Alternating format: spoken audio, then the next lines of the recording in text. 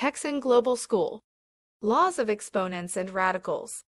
The laws of exponents and radicals are definitions that serve to simplify products or quotients between algebraic expressions.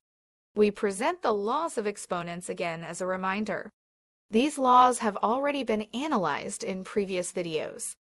These are important to have on hand, as we will use them in the following exercises to simplify algebraic expressions with radicals. The first law of radicals that we will analyze indicates that the nth root of a is equivalent to raising the base a at 1 over n as long as it is defined. Let's see the first example. We will make direct applications of this formula. The square root of 3 can be represented as 3 raised to 1/2. Recall that base 3, by definition, is raised to the first power and the square root index is 2. The cube root of x can be represented as x raised to 1/3. The exponent of the x goes as the numerator and the index of the root as the denominator of the exponent of the base. The product ab in fifth root can be represented as ab raised to 1/5.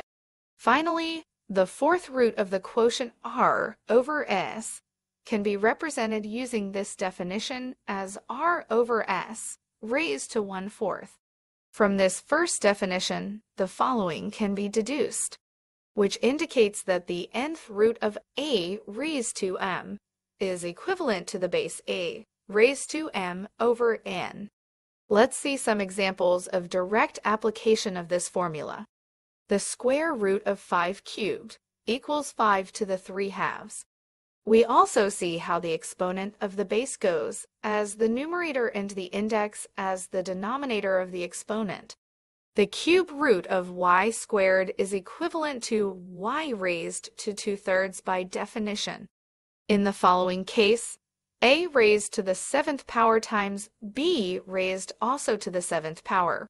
It can be represented as the product of a times b raised to the 7th power. Then, the fifth root of that product equals the product of ab raised to the 7/5. Finally, the fourth root of the quotient w cubed over t cubed can be represented as the quotient w over t cubed. Then, the fourth root of the cubed quotient w over t is equal to the quotient w over t raised to 3/4. The following radical law indicates that the nth root of the product of any two numbers a and b is equivalent to the product of the nth root of a by the nth root of b. Let's see some examples of direct application of this formula. The square root of 2t, using the first radical formula, can be expressed as 2t raised to 1/2. By laws of exponents, it can be separated as 2 to 1/2 times t to 1/2. Finally, we show that the square root of the product 2t is equal to the square root of 2 times the square root of t. On the other hand, the cube root of 5x is equivalent to the cube root of 5 times the cube root of x using the formula directly.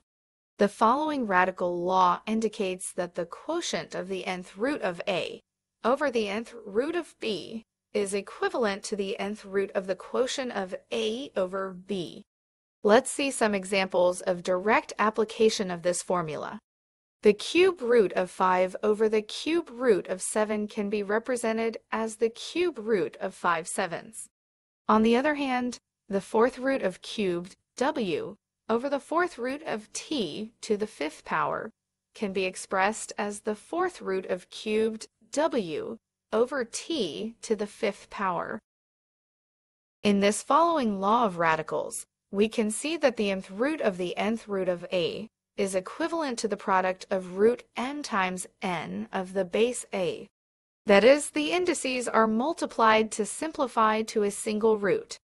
In the following examples of direct application, we can see that the fifth root of the cube root of 11, multiplying the indexes of the radicals, is simplified as the 15th root of 11, the 4th root of the 5th root of 2. Applying this law, it is expressed as the 20th root of 2.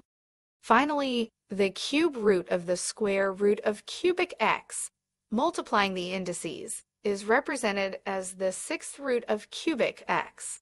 However, in this last example, we can see that it can be represented as x to the 3/6, which, simplifying the fraction, we obtain x raised to 1/2 or square root of x.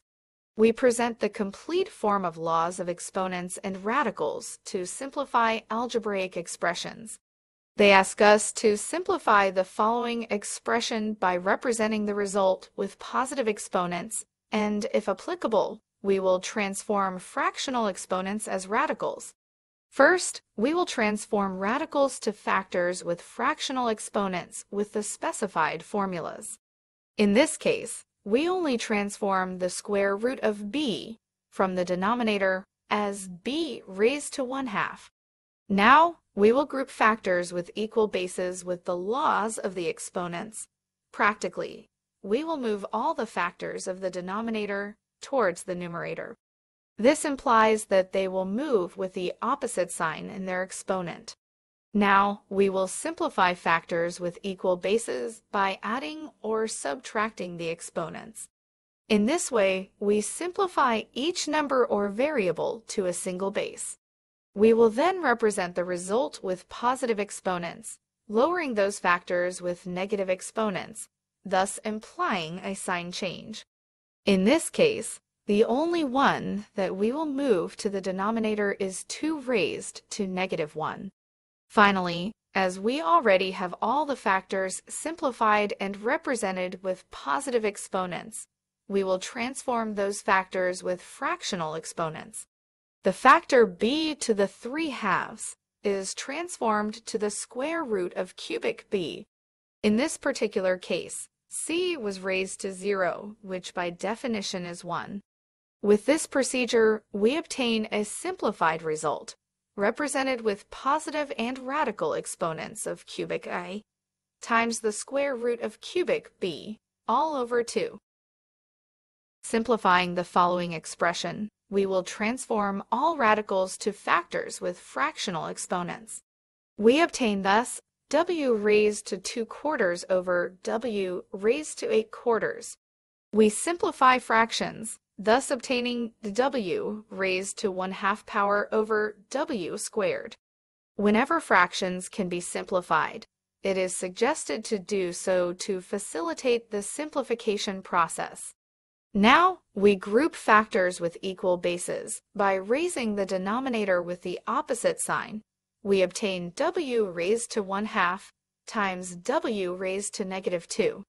We then simplify the product of equal bases, subtracting the exponents, thus obtaining w raised to -3/2, representing the result with positive exponents. In this case, we will move the variable to the denominator, obtaining 1 over w raised to the power of 3/2.